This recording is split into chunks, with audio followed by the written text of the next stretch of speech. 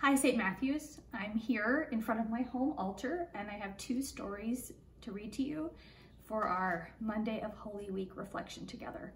The first one is the Palm Sunday story. Jesus enters Jerusalem. Jesus and his disciples were on their way to Jerusalem. When they reached Bethphage on the Mount of Olives, which was only a short distance from the city, Jesus sent two of his followers into the village. "You will find a donkey with its colt tethered to a doorway," he said. "Untie the young donkey and bring it here. If anyone tries to stop you, say, 'The Lord has need of it,' and they will let you go in peace." The disciples did as Jesus told them, returning with the little colt. They put their cloaks on its back to act as a saddle. It had never been ridden before, but with Jesus it was docile and obedient. And so the Son of God rode into Jerusalem on a donkey. When the people saw him coming, they covered the road with their garments and cut palm leaves and laid them in his path. Crowds gathered before him and behind him, singing and shouting his praises to the sky. "Blessed is he, the Son of David. Blessed is he who is coming in the name of the Lord. Peace in heaven and glory in the highest." As Jesus drew nearer to Jerusalem, he wept, for he knew that soon great troubles would come to Jerusalem. Jesus and his followers passed through the gate into the city and made their way toward the temple. The people of Jerusalem stared to see such a procession. "Who is this man?" they asked. "Why is he being honored in this way?" "That is Jesus," the others replied. "He is the great prophet from Nazareth in Galilee." Jesus and the temple traders. Jesus went to the temple in Jerusalem.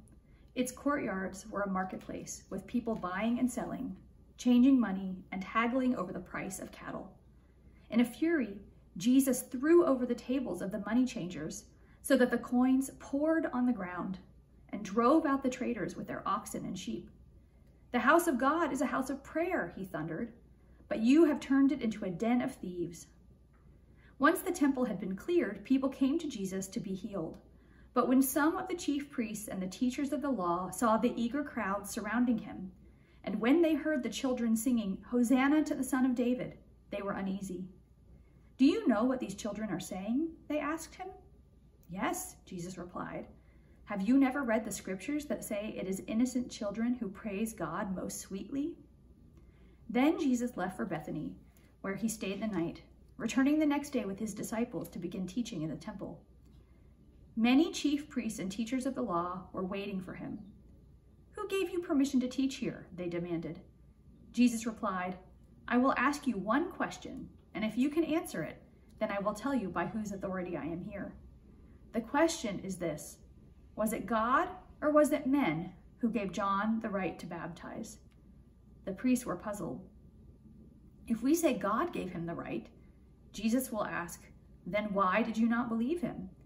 And if we say it was men, then the people will turn against us and stone us, for they look on John as a prophet." So they said to Jesus, "We cannot tell." And Jesus said, "Then neither can I tell you by whose authority I am here." The word of the Lord. Now I have some reflection questions for you. The first one is, I wonder what part of these stories stood out to you most. I wonder what part of the story you think is most important. I wonder if you see yourself in these stories. Do you see any connections between our world and these stories? I'll see you on Tuesday with some more stories for our journey through Holy Week.